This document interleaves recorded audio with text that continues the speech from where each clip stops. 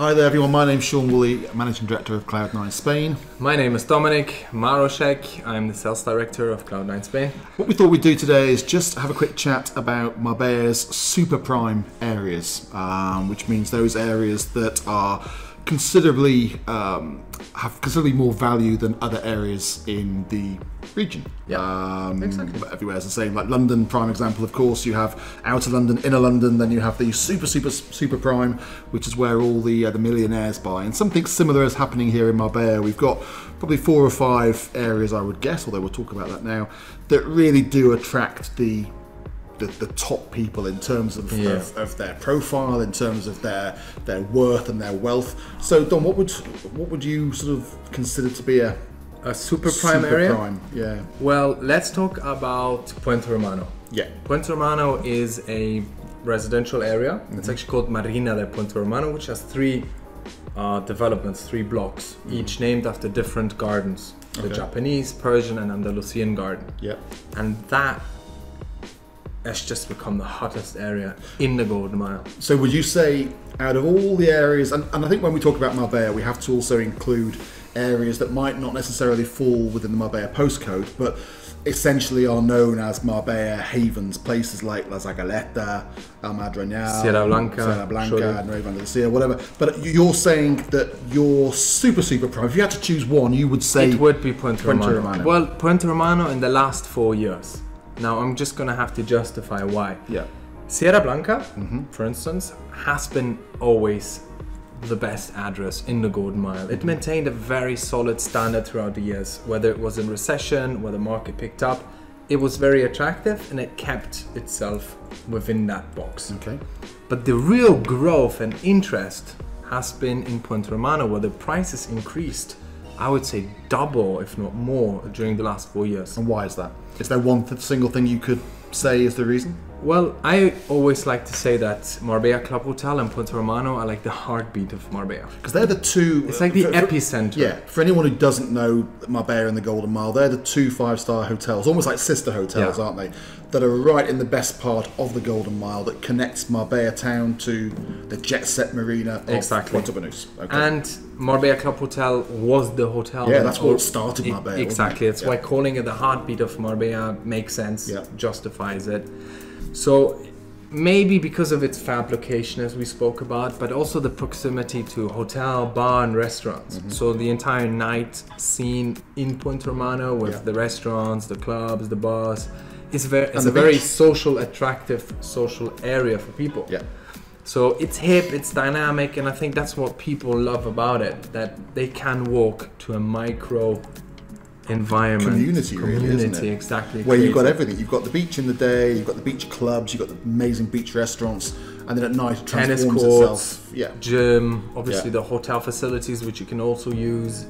So it offers a lot. It's very rich in its micro community. Now, Puente Romano area on the GoldenMile has always been high-end. It's always been popular. It's always been a great place to go. It's always been a 5-star area. But I think, for me anyway, the one thing that's changed it is obviously the upgrade to the Puente Romano, but along with that was the influence of Nobu. Yes, of course. Nobu took over, I think it was 60 or 40 suites. Yeah. And that obviously brings... And it's a Nobu hotel within Puente Romano. It brings a different spectrum of clients back to Puente Romano, which obviously broadens their spectrum of clients. But Nobu is an international brand. Obviously Puente Romano is a brand that we know here in Marbella and that people who've been to Marbella will know, but Nobu obviously is an international brand. I think they have presence in every continent. They have some serious people backing them. Is it Robert De Niro? Yeah, is one of their, well, I think he's a shareholder, isn't he? Yeah, and the main face. And the main face, grumpy face. But Nobu is a very famous Japanese based restaurant chain, isn't it? Yeah. Effectively, it used to be, and now it's launched hotels, various things. So the Nobu Hotel within the Puente Romano has attracted a huge amount of attention for itself, obviously, but also for the area. And I think it was since Nobu came into the Puente Romano that the whole thing has just gone. Yeah, it exploded. Yeah, it has. Well, just to explain it a little bit more thoroughly, when I started selling real estate in the GoldenMile, that was about 6 years ago, I looked at a 2-bedroom apartment in the Andalusian garden, which is the cheapest garden in the You Marina. can still walk to the beach, you can still walk to the hotel, it has but everything. it's not there. It's in the front one of the that's sea. closest to the main road, although you don't really hear road noise. But okay, that apartment, 2-bed, was priced at 600,000 euros. Bargain. Yeah. It is a Now, bargain there. now, those same properties go for 1.8. Wow. And that's how many years ago? 4 years? 4, 5? Well, this was 6 years ago. Okay. Yeah. It's a pretty good return though if you've invested then, isn't it? 100%. And that was what a lot of people thought, because the demand was huge, but the supply was minimal. Therefore, that drove up the prices exponentially in this case. But then many people started seeing the trend in refurb their property and making it look nice and putting it on the market for nearly triple the amount they bought it for. Yeah. So it started to saturate the market, and that has happened in the last 2 years, where the Punta Romano market has become relatively saturated, and it's difficult to find good priced properties there. And also well-reformed properties, because we have a developer friend, don't we, who all he does is buy stock in the best blocks in Puente Romano, the best phases, and then reform them beautifully to a really, really high standard. And he puts them back on the market at 3-4 million euros, and he sells them. Yeah. Because they're done so well, and people who want to be there, who have the money to be there, they'll just buy there. So the prices of 2 years ago, completely refurbished, are the prices now not completely refurbished. Does that make sense? Yeah. So I always like to give the best example, because I was part of this in the Persian garden. Was it the Persian? No, it was Japanese garden, which is the best garden. Frontline, 2-bedroom apartment, 130 square meters, was sold for 2.8 million in its original, rustic, outdated style. Crikey. But because of the publicity that the place has got, people want to be there. You know, it is like it's become the California of Europe again, where you've got these designer names and these, you know, like Nobu coming into the area, coming into that particular little section of the GoldenMile, and people want a part of it, and people are prepared to pay to be a part of it. And those are the sort of clients that are not petty whatsoever, because if you go quality to price ratio, it's very minimal. Yeah. There are people that come there and say, I don't care if I spend 3 million on a 200 square meter apartment. For them, it's nothing. For them, it's like peanuts. Yeah, and they're only going to use it 6 weeks of the year. So those are really another set of clients which... But that's what we're talking about. We are talking about the super prime, so we are talking about that type of client. And I think you're right. I think the Puente Romano has stolen a march. But of course, the problem that the Puente Romano has is it has a lack of other type of stock. 100%. It is really maybe the odd 1 or 2 villas, because it's a beachside area. A lot of that beachside hasn't been developed. Land is still owned by predominantly Arab families, and also a lot of it can't be developed. So what you have the existing apartments, but other than that, there isn't really a huge amount of choice. So that's why I think the apartments have gone up so considerably in terms of value, is because there's nothing else. And there was a small period, a small pause, like a little fluctuation, when they announced Project Uno, which was a neighboring development, also Frontline Beach, modern apartments, which were to beat the apartments of Puente Romano. Yeah, so today's standards, but a lot of people bought into that, but because it yet hasn't been realized and there is no real progress happening, people pulled out and refocused their energy on Puente Romano. Because it's something that exists, it's there, it's set, and it's beautiful. Yeah. What other, would you call, super prime areas are there in Marbella? Before we venture too further afield, what else is sort of GoldenMile? Well, Sierrablanca. Sierrablanca, yeah. And would you include Cascada de Jamojan in that? 100%. Cascada de Jamojan is a little enclave, private. It's probably more private than I think it is. It's more secluded, more private, and more ample. And more secure, would you say? Yes. Because it has the 24-hour security. The problem that Sierrablanca has, if it has a problem, is that they're all public roads. So you can't just put a gate at the front and stop people coming in. So the public have to have access. So they have what they call soft security, don't they? Exactly. They do put barriers on every entrance, and from 8 o'clock in the evening onwards, you cannot enter. Okay. And you really have to be a persistent bugger. Call the security, go down to the security, tell him that you want to enter. He puts your license plate number on a paper, checks who you are, and they do exam. I've noticed actually going there recently that the security is very good. In fact, if you're parked outside a villa, waiting for someone, security will come and find you. And they're like, what are you doing? What's going on? And that's pretty reassuring. We actually had an open evening there a few weeks ago, and the clients wanted to be left alone in the villa with their friends, drinking wine, eating pizza. So I waited at the bottom of the drive, and I told the security guard, everything's fine, the guys are having a good time, and they insisted on going into the house to make sure that they were, that I hadn't locked them in the basement. Which of course I had. No, I haven't. So we're talking Sierrablanca. The difference, I think, between the GoldenMile and Sierrablanca, and then maybe other areas that we're going to discuss, is the price of the land, isn't it? Because people can spend 10, 20, 30 million in Sierrablanca. They'll get an amazing house, don't get me wrong, an amazing house, but it'll be on a fairly small plot of land. In relation to other areas. In relation to other areas. So because you have pretty much instant access to Marbella, the town, and the lovely beaches. And you do have great sea views from Marbella. You do have great sea views, and you are on top of where you want to be, Banús, Marbella, GoldenMile. So you pay a privilege for being there. But the land price is, for 1,000 square meters in Sierrablanca, you pay $1 million. $1 million, yeah. Oh well, it really depends. It's between 950 up to 1.2 at 1,200, depending on the location, the size, and the views. And that's before you put your house on it. Yeah. Or bought the house. So the minimum plot size is 2,000 square meters in Sierrablanca. Yeah. So if you are looking for a plot there, you are immediately at a starting price of $2 million. 2 million for the land. Yeah. Okay. I mean, Sierrablanca is a fantastic area. Yeah, and I like it because of the location. Because you are, one way down there, you're in Marbella, then you're. Do you know what I've realized in the past 3 years? That there was a dynamic shift in the Costa del Sol, especially in Nueva Andalucía and Marbella, where people were buying all the houses, refurbing them, and flipping them. Mm-hmm. And Sierrablanca really hasn't caught on with that. No.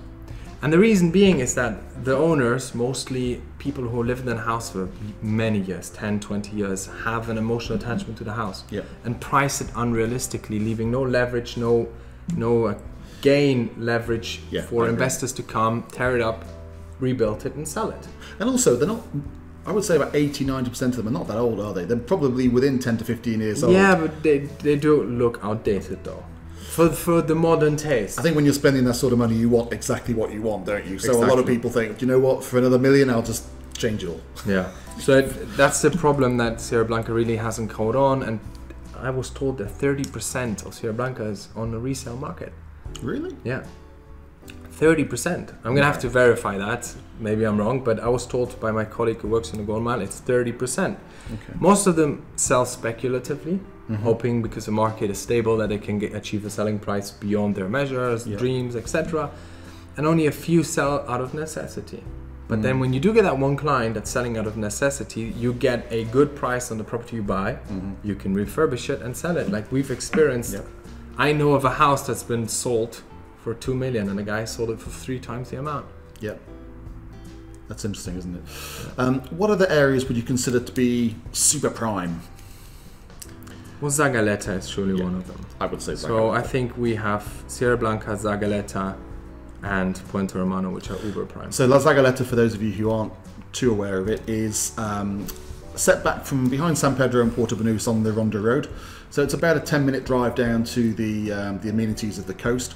But what you do get with that is, okay, a little bit more out of the way, but you do get the land. So, for the price that it may cost you to buy a 1,000 square meters in Sierrablanca, you will probably end up with 4,000 square meters or more in La Zagaleta. Again, amazing views. And La Zagaleta, again, because you have the land around you, what they have done, the developers, is they've made it into a hyper-exclusive country club environment. So you have your own private golf course, you have an equestrian centre, you have fishing pads, helicopter pad, and security guards walking around with guns. It's true. I mean, you cannot enter it without showing your passport. It's like going to another country. It's hard to get in. You need to show your passport, and you need to be pre-registered. They need to know where exactly you're going to. Yeah. So it's pretty, so those people who are really concerned about security, like certain global politicians or whatever. Pop stars. In fact, we don't know who lives in there. It's so secret. No. We don't there are even rumors that Putin has a house there. Because there is a house. Heaven forbid. But no, exactly. There is a house that has a logo outside with VP a big VP, and it's Vladimir really? Putin. Oh my God. So people started to hypothesize that maybe he bought in that. Yeah, no one's 100%. But the interesting thing about that land is it was the old Adnan Khashoggi hunting ground, isn't it? So it has a history. And then just over the road you have Marbella, which used to be the goldsmith country. Do you quickly want to say who he was? No. You can look it up on Google. But it's land that has a history. Diana, Princess of Wales, spent a lot of time in Madrinel with the goldsmith family. So, you know, people know it and they like it. Would you say Madrinel is super prime? I wouldn't put super in front of it. Okay. I would say it's prime. Okay, so Zagalleta is It's very close to being super prime, but it's not super prime. It's prime. Madrinel is a very similar, in terms of land and look and feel, Madrinel is very similar to Zagalleta, and we've got another video that we're doing which is about the differences between the two. So if you want to know more about that, because very often when clients look at one, they'll look at the other. But okay, so we have so far, in terms of super prime, we have Puente Romano, GoldenMile area, we have Sierrablanca, and we have La Zagalleta. Yes. Anywhere else? Super What prime. about Los Monteros beachside? It has a sense prime? of exclusivity, and it is prime, but it's not in the epicenter of a super prime area. I think we're talking about people who have got 5 million or more, to be honest with you. If you had 5 million or more, where would you look? Me? Yeah. Zagalleta.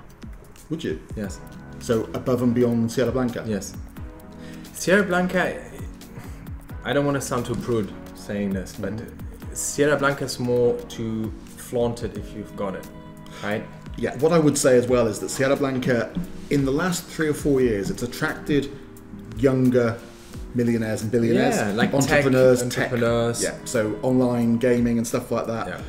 Those kinds of people. The older money, no disrespect, but the older, more mature money, people who have maybe retired from the corporate world or built their businesses and maybe sold them when they're 50, 60, they tend to go to Zagalleta, don't they? Maybe because they want the it's more decent recluse. quiet. Yeah, it is. It is. And that's why I would choose that area. Well, because you're a recluse and you've made your money. Yeah. My CEO money of the good days. No, but I like peace and tranquility, and that's something that you don't go out. Peace and tranquility headlines Zagalleta.